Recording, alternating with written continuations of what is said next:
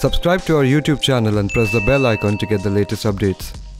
Questions about the crumbling healthcare system as it fails to adequately respond to India's COVID crisis weigh on the minds of majority of Indians. But Bengaluru South MP Tejaswi Surya has another question.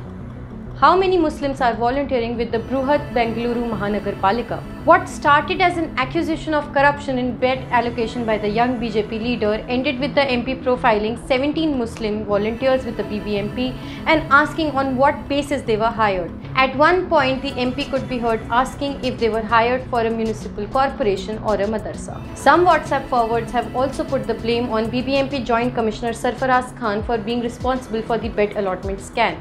Khan later took to Facebook to clarify that he had nothing to do with the war room. Surya later called Sarfaraz Khan and clarified that he wasn't targeting him. Surya received massive flack on social media for what people called a communal bigoted rant that profiled Muslims as perpetrators just on the basis of their identity. For ThePrint, this is Shubhangi Misra and you're watching Political.